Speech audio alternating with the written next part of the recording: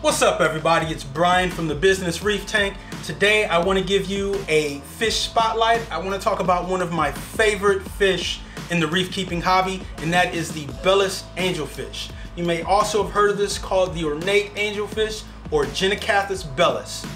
Now if you are not a subscriber to this channel, please go ahead, do yourself a favor, hit that subscribe button below, hit that bell so you're notified whenever I release a new video, and thank you for watching the channel. Now you can find the Bellus Angelfish in the Western Pacific or the Indian Ocean. I believe Live Aquaria said I got mine from Indonesia. So it is a fish that is primarily at a deeper depth. This is one of the reasons why it is a moderately difficult fish to keep. A lot of times you'll have decompression issues with this type of fish, so you want to make sure you are an experienced reef keeper before getting a Bellus angelfish.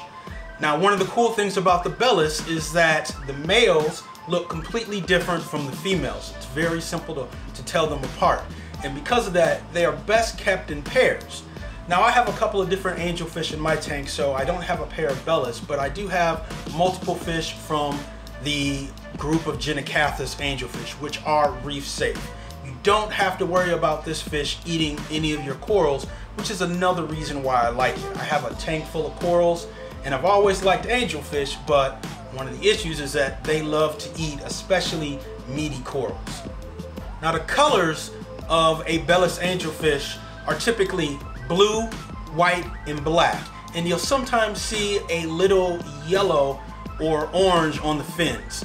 Now once again, the males do look a little bit different, but it's kind of that same kind of color pattern. They just have a lot more of the yellow or orangish displayed in their fins.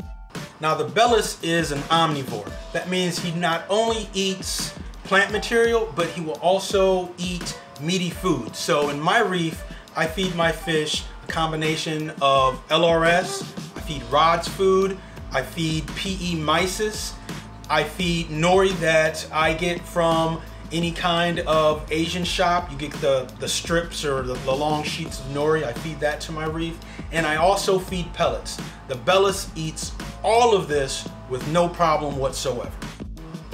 So I purchased this fish around June 19th of 2017. He went through a quarantine period where I made sure he had no kind of parasites, didn't have ick or any other type of intestinal parasites or flukes. Went through copper, he went through Prazipro, and then an observational period as well. Another reason that I like the Bellus angelfish is because it's not a fish that you typically see in a lot of aquariums. Had a hard time trying to find this fish locally, so that was one of the reasons why I went online to purchase this fish. It kind of makes my tank stand out a little bit, plus it is a very beautiful looking fish.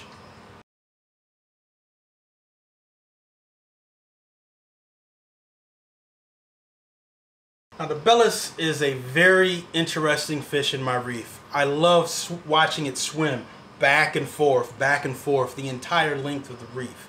Has a great personality, it takes food pretty easily.